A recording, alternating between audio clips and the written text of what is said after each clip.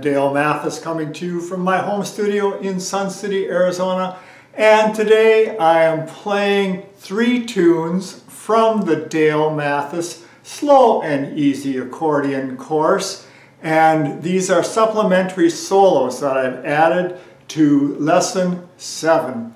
And the one that I want to spend time going through today is O Solo Mio. Okay, this is absolutely the easiest version of this song. So it is not what, if you were out to an Italian restaurant somewhere and you heard an accordion player playing this tune, he'd add harmony and different rhythms and all that kind of stuff. But we'll make it a very simple version so that somebody who's just getting started out can at least enjoy the tune. So let's take you in here. Oh, before we do that, you have to go to DaleMathisAccordion.com, and click on the Lessons tab, and this is Lesson 7. And you have to print out this sheet music because I'm going to be talking about what you have to watch out for here. So let's take you in here. This is my little Roland FR1X accordion. It's the little 14-pound accordion with the Dale Mathis programming on it, of course, Dale Mathis sounds. So this version of O Solo Mio, I wrote it in the key of G so that it would fit within the keyboard range of this small accordion. We've only got 2 octaves of keys here. We have 72 basses over here. And so I needed to have it in a key where everything would fit within basically one big hand span. So the thing to remember is that you've got an F sharp in this key signature, which means that every time that there's an F in the music, you have to play it with the black key, F sharp. Okay, so also I wrote in all the finger numbers, and so we're going to talk about that because there's a bunch of finger substitution in this tune. So it starts out on the little finger or the 5th finger. And you notice I wrote just a simple, basic bass chord. And so you have that in the left hand G chord. And now you have to go to a D chord. And keep that 4th finger on the F sharp.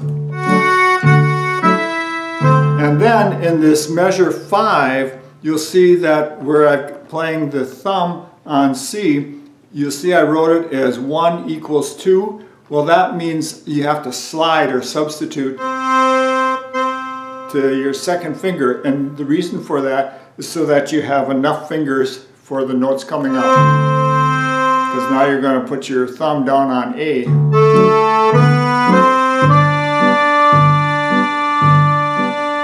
And then here in this measure, measure 8, you're going to have a rest. And in that rest, you're going to take your fingers off the keyboard and come back down with your 2nd finger, again, so you have enough fingers for the notes coming up. And now you're going to have an E flat.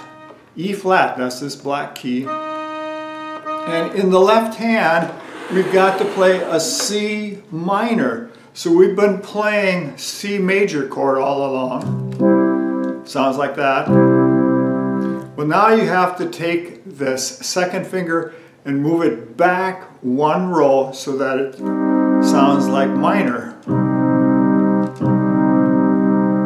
So that both the right hand, which this E flat is part of the C minor chord, and the left hand, so everything is in C minor right now.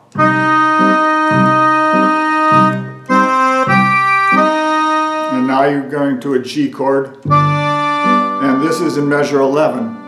And here again we've got another finger substitution. You'll see that it says under that I wrote finger sub, and so you'll see that it says 2 equals 5. That means that 2nd finger, while you're holding down that D in the right hand, you're just going to slide your little finger in there. And again so that you have enough fingers for the rest of the song.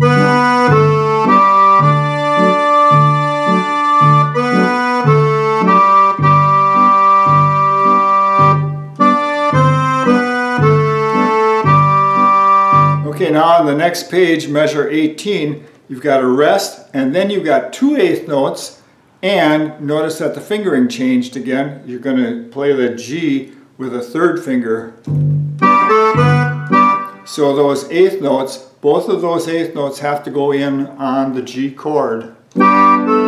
So it would be, do that again. Do it one more time. And then change your chord in the next measure. And also in this song, you see how all of the F sharps are in parentheses? That's not normal. I put those in there as reminders for you so that you don't forget to play the F sharp. Normally in traditional music, because the F sharp is in the key signature, you'll just see an F, and you have to remember to play it as F sharp. All right, so in measure 19, and here again, I'm going to move my 3rd finger in to play the F sharp. D chord in the left hand. Now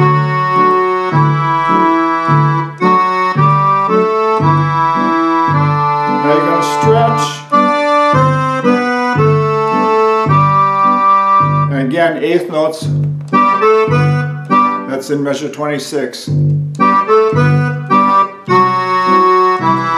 Stretch, G chord, D chord,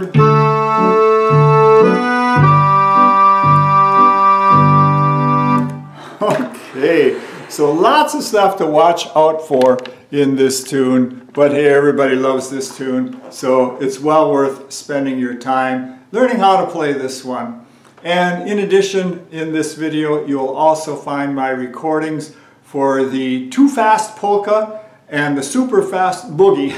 So I'm not going to talk you through playing those, but at least I wanted to give you a recording of it so you could hear how I wrote them, and hopefully you can come up with the same thing. So thanks so much for watching today. Again, the sheet music for all of these lessons is at my website, DaleMathisAccordion.com. Put that in here, DaleMathisAccordion.com, and you find them by clicking on the Lessons tab, and then the drop-down menu has all 60 lessons listed there, and you can just click on which one you're looking for. Okay, so thanks so much for watching today. Give this video a thumbs up, and we'll see you again next time.